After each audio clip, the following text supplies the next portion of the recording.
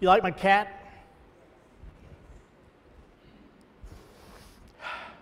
There's a lion in every one of them, isn't there? Now, I have a cat that knows that. She roars. Roaring saved her life. I can't remember the year now. The cat I have was my mother's cat. And she named her Stormy. My folks they lived in Florida, in Melbourne. Of course, they had a Florida room, you know, on the back of the house, where they had the television, and that was where they eat most of the time and spend most of their time. They had lots of windows. They were in there during a hurricane. Now, if you haven't been through a hurricane, you know they're pretty noisy. They are pretty noisy. Lots of wind and lots of rain. I remember a hurricane I was in Florida. I was in a room on the second floor, and I looked out the window, and I saw a washing machine at the second floor level, not arcing and going to the ground, moving straight and level past me. Whew. That's pretty windy. Well, during this hurricane, my mother heard meow, meow. She opened the door to the yard, and there, in water up to her neck, was this kitten, screaming like a lion, roaring like a lion. She went out, got her, took her in, became her cat, and when Mother passed, and I brought Dad here, it became Carolyn's cat, and then Carolyn passed, and it became my cat, the cat who lived on my second floor for 4 years, yeah. She wouldn't leave the second floor. Finally, when the other three passed, she decided to come downstairs. But how do I know she knows that inner lion? She has no doubt. She walks up to me, meow, and I go feed her. Later, meow, meow, I feed her some more. She speaks the word, and I do it. She never kind of goes, could I, baby, in your benevolence, could you put out a little scrap of something? Oh, no, absolutely not. She speaks that word, feed me, with power and authority. And no question that not only will I, but I darn well better. Sometimes at the grocery store, you know, I buy this cat food, and they say, oh, you have a cat? I said, yeah, and if I don't bring this home, she'll probably eat me. But do we know the same about ourselves? Do you know that there is an inner spirit? Now, there's a scripture from the first chapter of Genesis, verse 28. And God blessed them, and God said to them, be fruitful and multiply, and fill the earth, and subdue it, and have dominion. Well, I think we're about close to 4,000 or 5,000 years since that was a concept, since it was in the mind of man. Before it was written down, it's been quite a number of centuries. And we've been trying to do that, haven't we? With my personal will, with personality, with human ways of doing things, with things that don't work, things based upon how things look. We look outside, we say, how can I fix this? What do I have to do to make this right, make this better, make this the way I want it? Charles Fillmore said we do it all backwards. We look outside, we take in information from the appearances, and we decide the meaning of life and the way to fix that and how to manipulate situations and people to fix that. Working from my very limited human self, my human concept of life, my human ideas. The whole world will teach you how it's to be done. It's not what you know, right? It's who you know. It's not what you have, it's how much you have. It's not what you do, it's how important are you. It's not that you have a nice house, but where you live in that nice house. All outer things that absolutely, in the overall scheme, doesn't matter at all. Be fruitful and multiply. We have the choice to do that, to build great good in our lives, to build great experiences in our lives. But after all the ages of experiences and experimentation, we still know little about who we are and of that power and ability, that power and authority that's been ours since the beginning. I think Jesus was a pretty smart guy. And Charles Fillmore did say very clearly that Jesus' secret was identifying with the Father. He looked to the source within. He looked to the Father within. He looked to the inner lion, if you will. The King of all. And not only looked there, but connected there. Reminded himself, the Father and I are one. He who sees me sees the Father. The Father performeth the works, and the other part of that being through me, but God does it through me. I am always connected to that source, and I have the authority, the divine authority, to use that God-given power and talent and ability.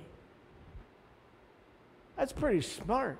No wonder he could say to us, the things I do, you shall do, and greater, meaning that we were going to grow to a point even beyond where Jesus was when these stories were written down. But it's time to realize that. He fully demonstrated that there's an authority invested in each one of us. The authority as a child of God. And that if we follow the way he walked, if we follow his techniques, his method, his understanding, then we can do those things that he did. We can change our lives. We can overcome the challenges of life on this planet. And we don't get stuck in the web of personality, of materiality, of stuff and things, and we don't continue to wrestle with limitation and with lack. Are you tired of that yet? Yeah. Time to say, I'm done with that. Me is done with that. And the I of me overcomes that. We have used the time it takes to get in and out of these experiences, but we haven't used it to look into ourselves, to look to the source, to look beyond what appears outside, to look beyond what man has taught us about life, and see what God shows us about life. And that way we find the way around and through and beyond all these challenges that we think we have. And then we find that we have that power already innately within us and the authority to use that power to bring forth that likeness with which God created us. Remember, one of the first thoughts God had about his creation. Oh, let us create man in our image, after our likeness. Implanting that perfect pattern within his creation. And then it gave us dominion over the experiences of life. That dominion comes from that inner authority, Christ in you. That image likeness. Now, the ability to accept or to reject that authority that's been given to us, we use all the time. We make a choice. Sometimes we think we don't have a choice because we're on automatic. And we automatically face the situations in life and react to them. I say react, not respond, but react to them the same ways. Well, I got to fix this. I got to make this stuff happen. I got to work on this person, or I got to work on that event, or I have to call and give the bank a piece of my mind. Do you ever want to do that?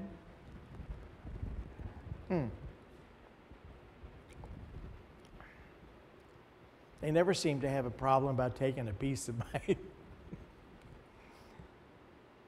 my goods. Yeah. Working at it the same way, from appearances, from human ideas and concepts. But every time, every situation that arises in our lives, there's the opportunity to choose. Do I look within, or do I continue to look out here? Do I work from inside out, or am I going to continue to work outside, trying to fix appearances? It's kind of like playing with silly putty, you know? I remember when you could try and mold it into various shapes and then set it aside, and what happens to those various shapes? Kind of goes back to a puddle. Doesn't stay, because it requires our continual work to keep it in place humanly, instead of letting it be perfect divinely. It's all about how we think, how we perceive. And there's no halfway about it. We either think from within, God thoughts into expression, or we look outside and gather that information and think of a situation and see it as a human being. Oh, this is awful. Or there's no way through this. There's no way out of this. There's no cure for this. That's certainly not my cat looking in the mirror, seeing her lion self. That's my cat looking in the mirror, seeing her mouse self.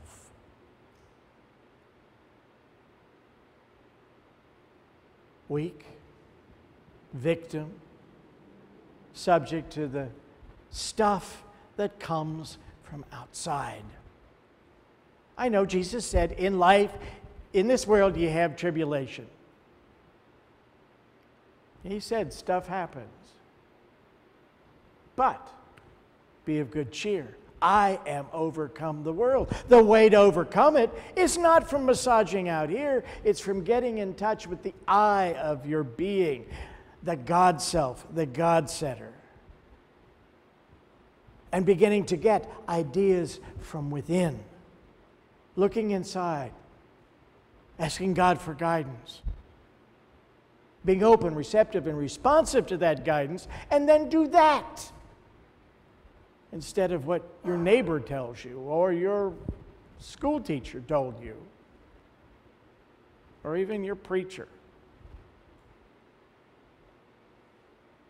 That authority comes from that divine Christ center within. The choice is ours.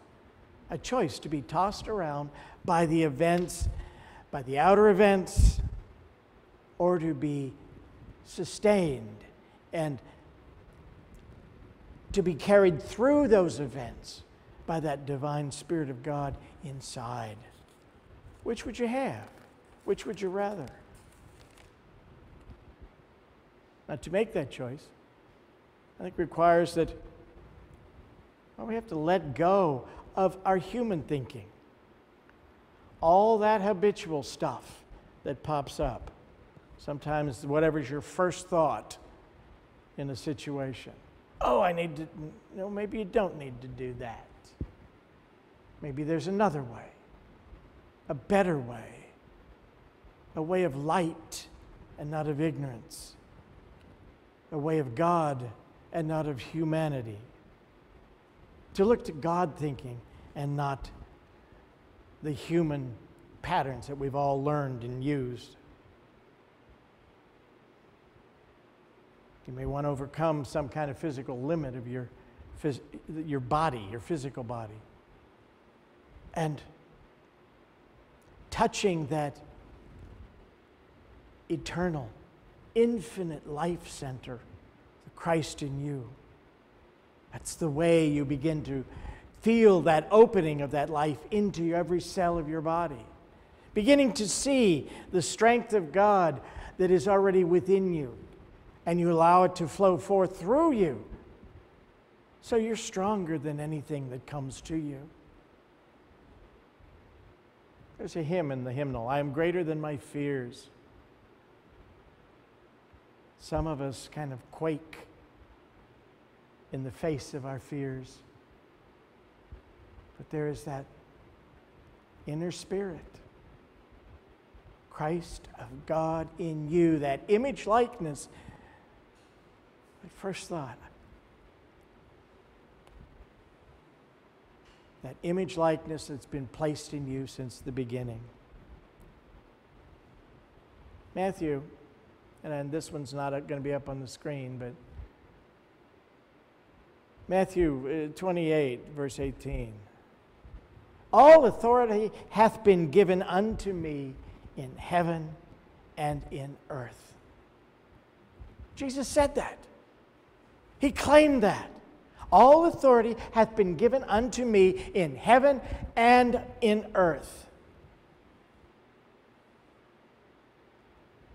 All ideas, all infinite possibilities for good, the ideas, the invisible ideas, those are mine to use, to bring into expression in my life, and to bring them into expression in this world of physicality on the earth.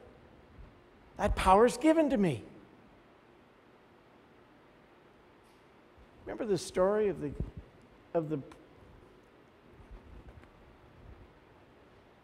the king who didn't know he was a king?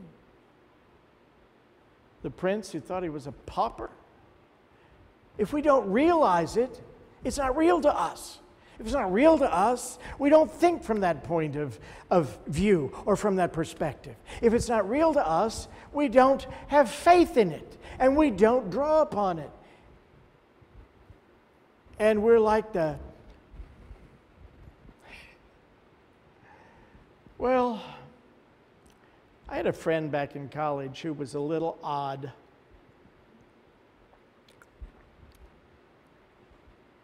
He loved vacuum cleaners. And he would talk to his vacuum cleaner. He lived in at the conservatory in Cincinnati. He lived in the fraternity house, the frat house for the National Music Honorary Society, honorary fraternity, music fraternity. And so one time he was vacuuming in his room in that house, and apparently the vacuum was acting up. So later, other guys came into the frat house and they found the Hoover hanging from the banister in the second floor by its cord. And he said, "Oh, I'm punishing it."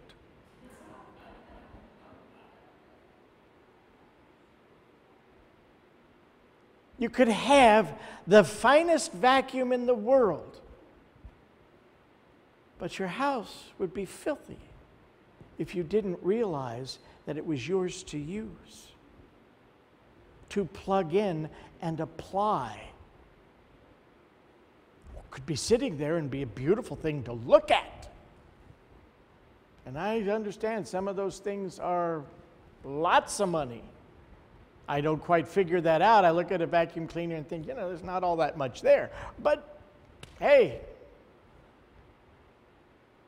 if you have it but don't know you have it, don't know how to use it, don't plug it in, nothing happens. Oh, God bless Gary. I have known anybody who had such a relationship with vacuum cleaners. But he was a good singer, and he became a darn good school teacher in Toledo, Ohio, after he graduated. I do not know anything further about he and his vacuum cleaners.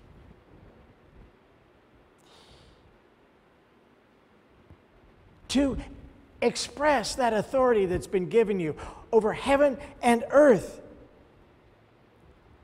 is to realize that only that Christ self, only that image likeness within me has the power, is powerful enough, knows what to do, is strong enough to bring to the outer world of experience of things the beauty, the perfection, and the joy of God's infinite good. How do you do that? Well, Charles Fillmore said, stop looking and trying to figure it out by the information out here. Charles Fillmore did it every day. What would he do? He'd sit in his office and he'd appear to go to sleep. One time, Rosemary, as a young girl, brought one of her friends over to meet Grandpa. And she went into his office, brought the little girl into his office, and there was Charles Fillmore, eyes closed. I think his head probably was down a little bit. And the little friend said, "Oh, your grandfather's sleeping." "Oh, no, he's in the silence." He spoke about going to headquarters.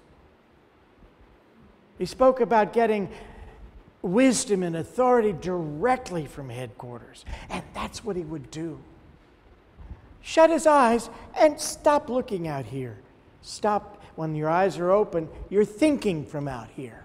You can't go into an alpha state with your eyes open. Closed his eyes and began to connect with that image likeness within, that very spirit with which God created him. And he became open to guidance, to direction, to new concepts, new ideas, and new possibilities. And it's there for you.